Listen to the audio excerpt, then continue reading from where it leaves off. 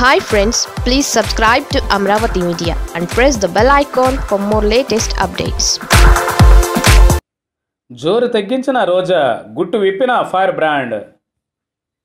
YCP ప్రతిపక్షంలో ఉన్నప్పుడు జగన్ని పల్లెత్తు మాటన్నా అంతెత్తున విరుచుకుపడేవారు రోజా. మిగతా నాయకులు స్పందించడం వేరు, రోజా ఒక్కరు స్పందించడం వేరు. విమర్శలు చేసిన వారు సైతం తలదించుకునేలా తీవ్ర స్థాయిలో ధ్వజమెత్తేవారు.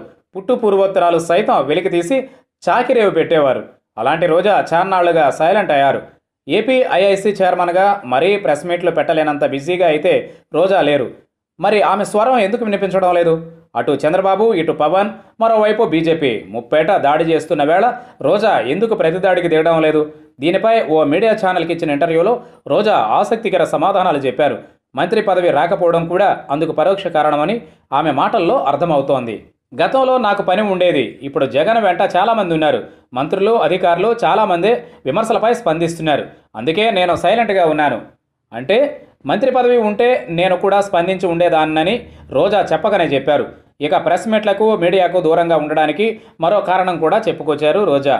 తను సినీ ఫీల్డ్ నుంచి వచ్చాను కాబట్టి సహజంగా నలుగురితో కలిసి ఉన్నప్పుడు మీడియా వాళ్ళ అటెన్షన్ తనపైనే ఎక్కువగా ఉంటుందని, అలాంటి సమయంలో అందరూ తన చుట్టూ చేరితే మిగతా వాళ్ళు ఫీల్ అయ్యేవారని అన్నారు. ప్రతిపక్షంలో ఉన్నప్పుడు ఎవరూ ఏమీ అనుకోరని, ఇప్పుడు అధికారంలోకి వచ్చాక సీనియర్లు, మంత్రి పదవుల్లో ఉన్నవారు తన ప్రాధాన్యం చూసి ఇబ్బంది పడతారని, అందుకే తాను మీడియా ముందుకు రావడానికి కూడా భయపడుతున్నానని చెప్పారు. ఇక మంత్రి పదవి రాకపోవడంపై కూడా రోజా స్పందించారు. పదవులకు ఆశపడలేదు, కానీ పదవి రాకపోవడంతో అభిమానులు, తెలిసిన వాళ్ళు మీకెందుకు పదవి రాలేదంటూ చేస్తున్న పరామర్శల వల్ల ఇబ్బంది పడ్డానని అన్నారు. తనతో పాటు పార్టీ వాయిస్ బాగా వినిపించిన అంబటి, ఆళ్ల రామకృష్ణారెడ్డి వంటి వారికి కూడా పదవులు రాకపోవడం ఆశ్చర్యమే అయినా వివిధ రకాల కారణాల వల్ల అది సాధ్యం కాలేదని వివరణ ఇచ్చారు. మంత్రి పదవి దక్కాలంటే ఓన్లీ టాలెంట్ మాత్రమే సరిపోదని ముక్తాయించారామె.